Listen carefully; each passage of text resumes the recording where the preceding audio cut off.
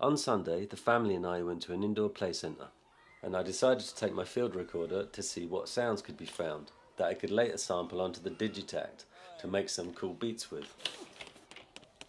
At the play centre, they had an air hockey game, and I instantly thought, wow, this thing sounds amazing, and all of the sounds that I'd recorded up to that point became less exciting.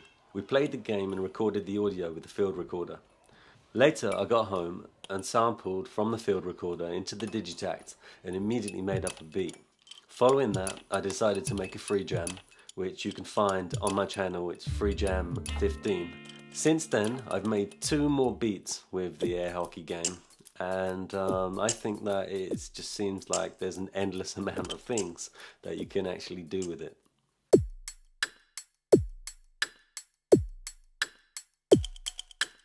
In this video, I'm going to document the process of making a beat with the recordings from the air hockey game.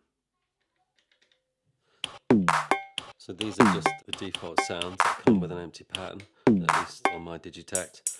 If we have a look at the samples that I took from the air hockey game, we have a quick listen through them. Here we are. A single hit. Another single hit, and then the rest of them are just longer. I think I got bored by this time of cutting out single hits, and I thought maybe I should just take longer sequences, and actually it's much more beneficial because there's some kind of physical dynamic that happens with you can hear it going into the goal, another goal, another nice goal. You can hear the kids playing in the background. I actually quite like that. You could consider it's a very noisy sample, but no, I think it adds to the character. So there's about 10 or 11 of these. It goes up to 10, but there's one that's been named incorrectly. So the first thing to do is find ourselves a kick drum, then we'll find ourselves maybe a hi-hat or a snare, or the other way around.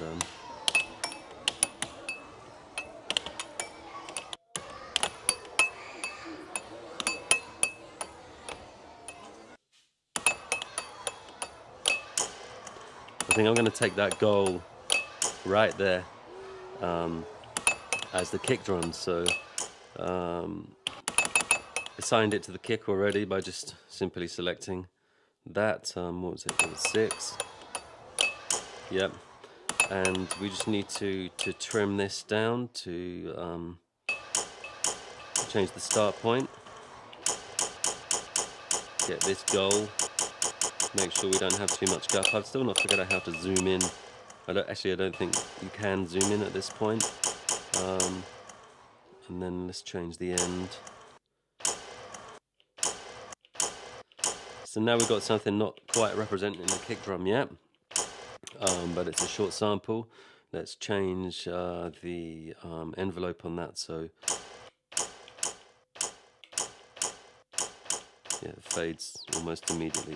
So kick drum, we want it to be loud and thuddy. We can take down, we can use a low pass filter here to get into those lower regions of frequency. It's quite low. Maybe overdrive. Let's overdrive that. It's starting to sound a little bit more promising. Adjust the filter envelope. Still not quite there. A bit of resonance gives a bit more thud. A lot of resonance.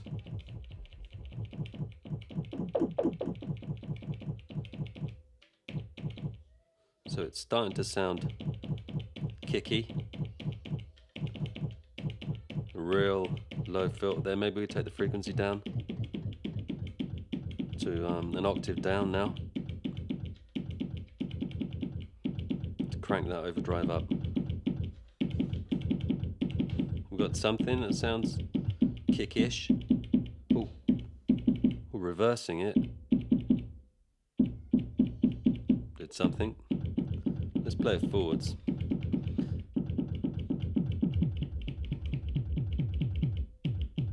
So here getting to kick rounds. I think that'll do me for my kick. So on the next one, I've already loaded one in there. Choose a snare-like sound, but let's do the same thing. Go to source page. Let's choose another sample.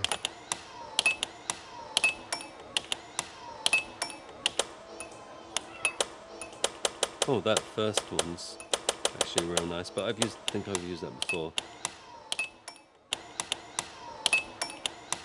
The second hit there is real nice. So I'll choose that as my snare. So we'll check out the second hit. That, yep. And where is the end? Maybe leave some trailing on the end there. That can be useful, especially when editing each individual trigger in like trigger lock mode, I think they call it. There's our snare. Kick and the snare. Let's find a hi-hat, go back to the source page. Let's have a look through the air hockey samples. First one. Oh, there's klingling on the second, kind of the second hit. I will adjust the start point to there. There, these could make a nice hat, a bell-like hat. Sounds like glass. Let's go and adjust the envelope.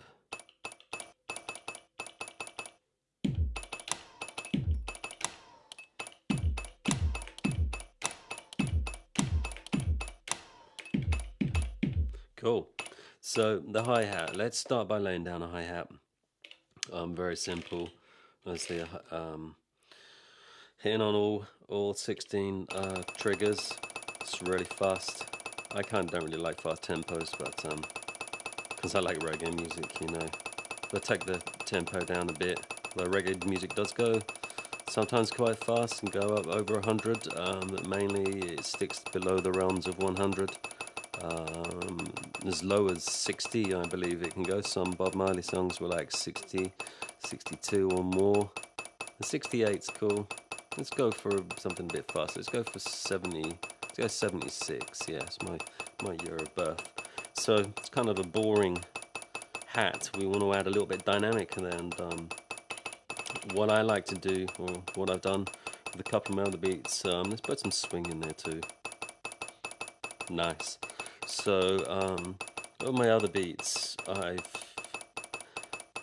added some LFO on the start point, which will slightly, modify the sample start point. I think it's sample start here.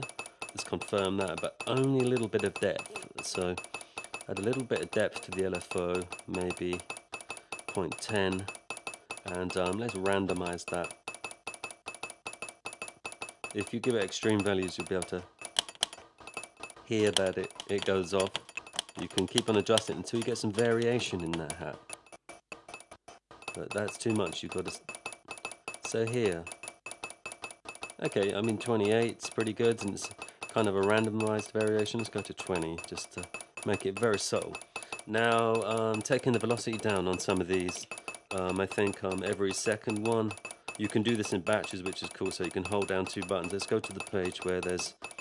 Actually, instead of velocity, let's try and change it to another sample. So we can adjust the start point for just a few of our triggers. So so we can lock these parameters to each. We can lock these parameters to each trig. So let's adjust the start point of these. Let me go to what's this one here. Let's try that. And if I remove a load of them there in blocks of 2, so it's every second 1 is our trig. Not really liking that. Let's find something else. What's this one over here?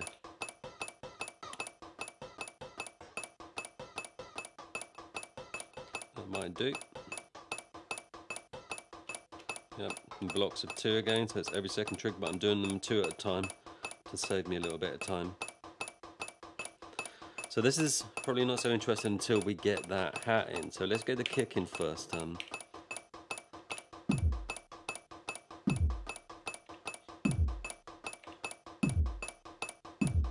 Let's get the snare in. I put it on, I did actually put that on snare. I put the hat on 3, which is tom, but I don't actually pay attention to any of these labels, although I probably should.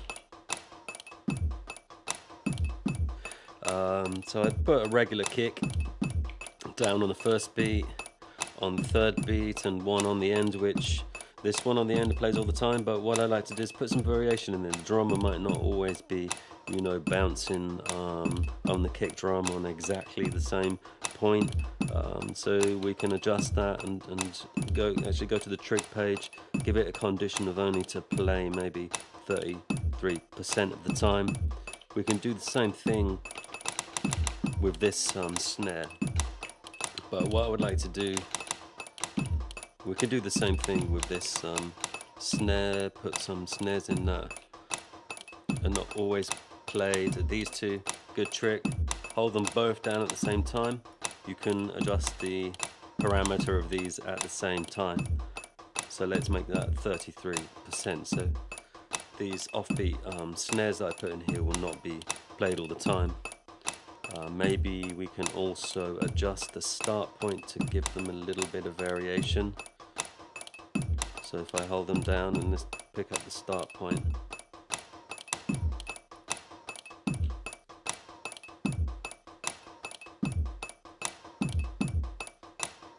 cool.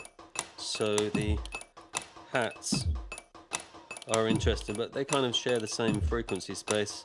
If we go back to the hat, then we can go to the filter page, change it to a high pass filter. It kind of gets rid of them, right? But if we adjust the frequency until we come into a frequency range,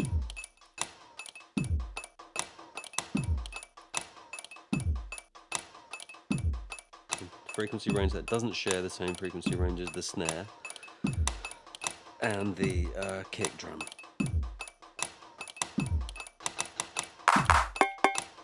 So let's add a little bit of variation to this. The clap, let's replace that with another sample. Go back to the source page. Let's choose another.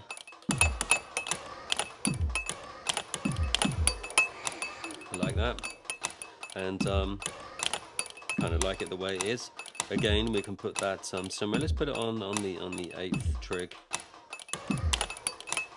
But let's again put a condition on there of say 33% again. It's going to play sometimes, not all the time. Adding a little bit of variation. We can do this kind of thing in many places. Cowbell, let's replace the cowbell. Another sample. That's a goal. Let's stop this so we can hear exactly what we've got. There's some nice stuff in there. Let's have a little look at the start points. See if we can select something that's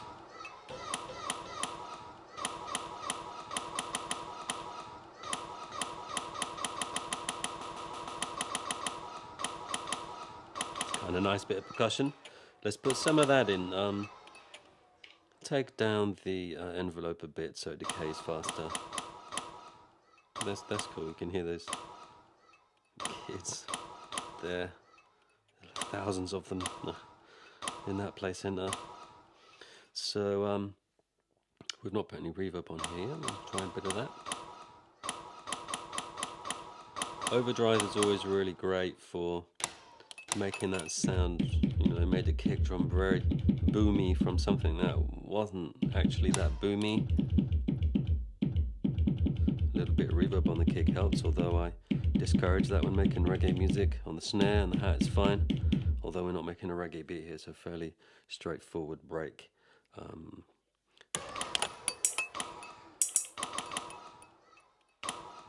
So we got this guy. Let's put this guy in somewhere.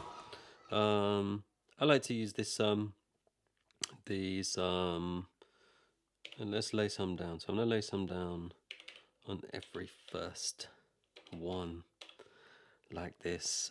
It's gonna sound pretty noisy if I play it, but the point here, what I want to do with this is to first only have a conditioner on that, but I'll say that in a second.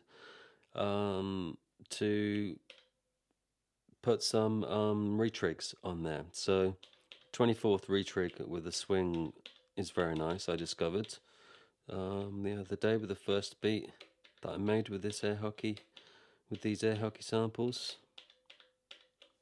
So 24 trigs, let's see what that sounds like. We also actually, again, you can adjust it in blocks of 2. I want to change the velocity here, so the velocity fades. Velocity fades on every one of these trigs. Let's see what this sounds like.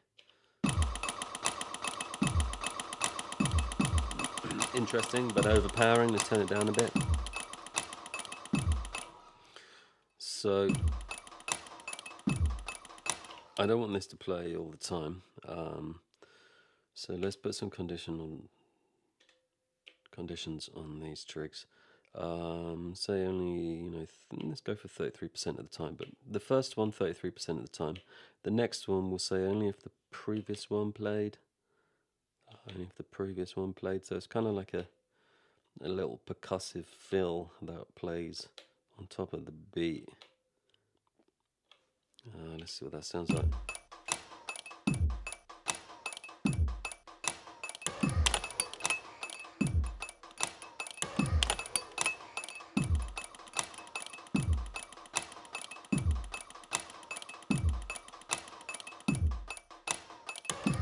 Interesting. We could vary that with like an LFO, or we could also adjust the frequency range. Let's just start with this. Let's first drive this a little bit more. Cut out the low frequency by taking a high pass, and then a bit of envelope. Just kind of more hat percussive like again. The problem is with these percentage conditions is that you have to wait for them to play again. There he goes. And another thing is let's have that fade in. So if I go back to record, we start off the volume fairly low, like let's say 6, 12, the next one 15 will do, 20, let's build this up, 30, 40, 60, 70, and finally the last one, maybe on 75, so it kind of fades in this thing, and maybe a little bit of variation like we did before with a random LFO, a depth that's not so radical.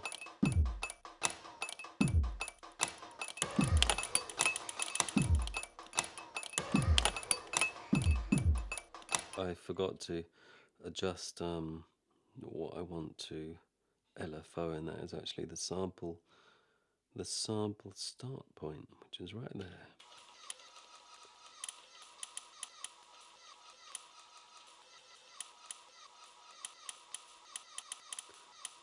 Not so high, 70, 50,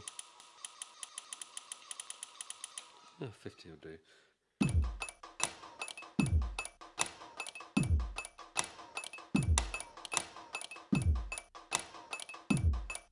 More swing, 58 swing, 63 swing.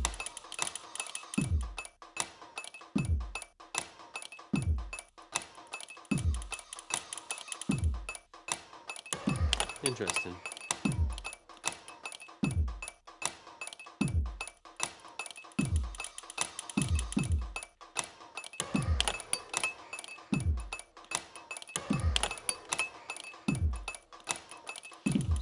adjustments, that kick.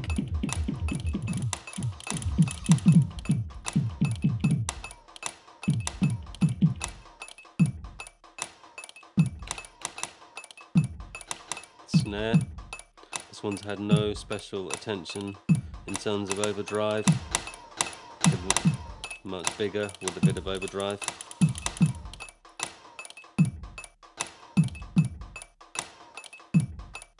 A bit of reverb also helps. Let's make our reverb a bit longer.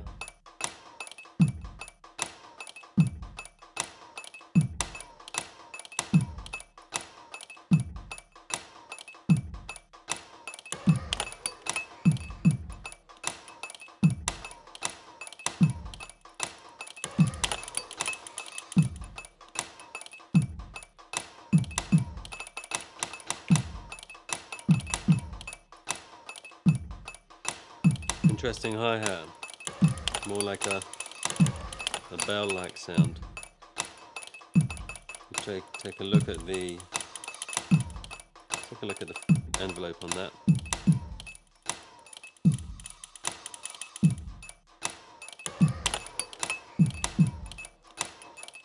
Filter envelope, sorry.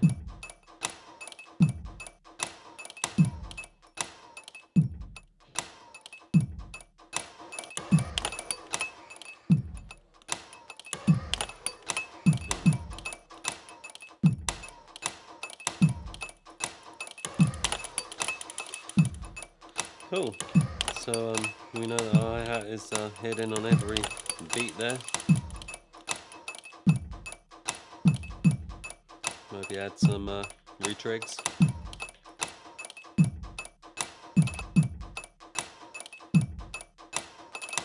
Sixteenth retrig.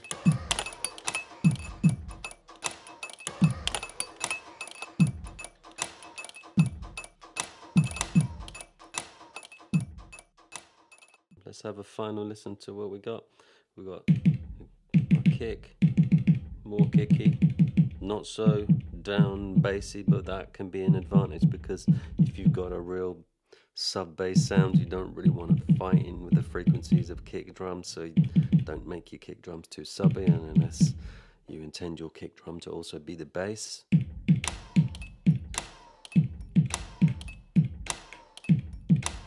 I love this ricochet on this snare. That can be varied, so if we play the beat back, we can see where we're hitting on the snares here. Let's make these two snares have a shorter decay.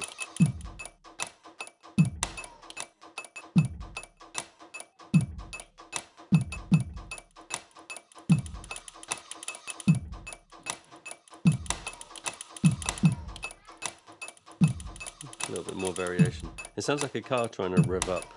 The kind of fill thing, fading in, fill, 24th re-triggers that we put in there, these guys.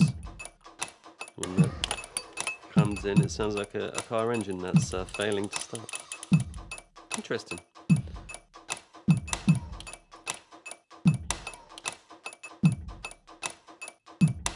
So if you got this far, thanks for listening. And if you also want to make some beats with the air hockey samples, I put the full samples that I sampled into the Digitakt at the end of this video, which you can just resample back into your Digitakt. And maybe if you make some cool things with it, you can put the link down in the comments below. That would be cool. And if you want to keep up with my new videos, then maybe subscribe. So until next time, keep on jamming.